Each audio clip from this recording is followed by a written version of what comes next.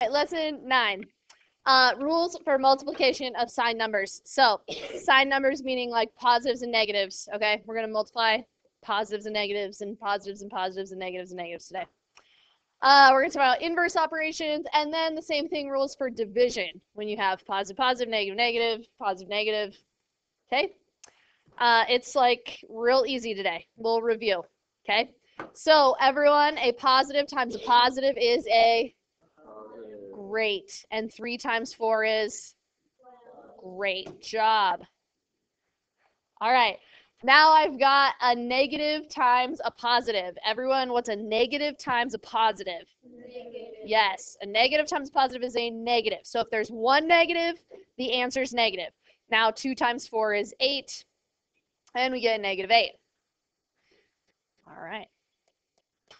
Now we have a negative times a negative. So everyone, what is a negative times a negative?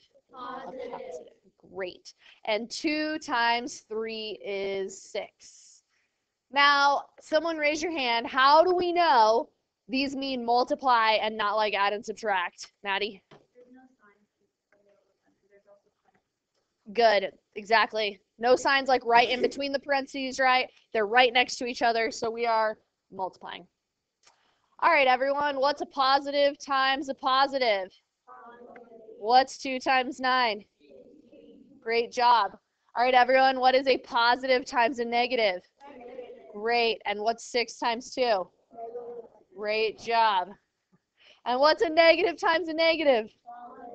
I think we got this, right? And 5 times 3 is 15. So this would be positive.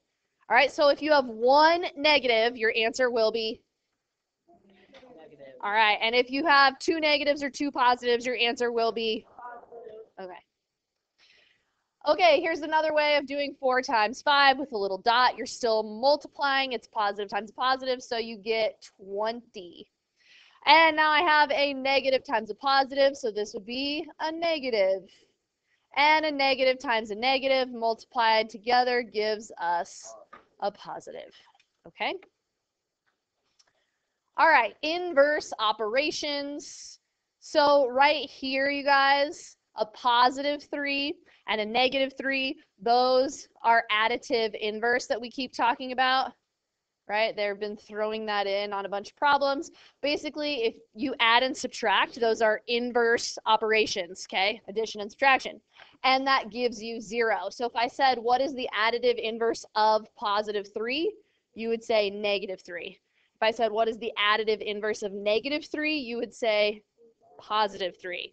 All right? And anytime you add them together, you get 0. So we get 7 for this one because those cancel out. All right? And then these are inverse operations as well. So multiplication and division are inverse operations. Really, that equals 1 right there, but they cancel each other out to be a 1, all right, in that case, when you're dividing. All right, samesies for dividing as multiplying, all right? So same rules apply.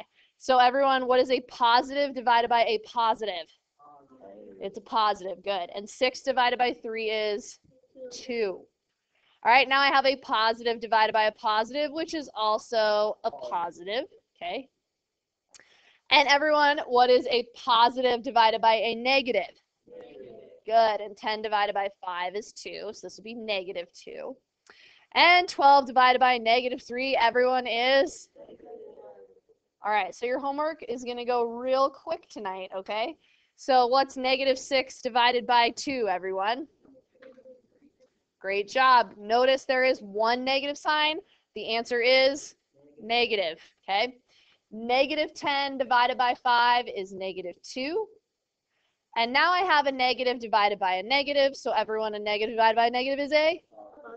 Great job. So this would be a positive 2.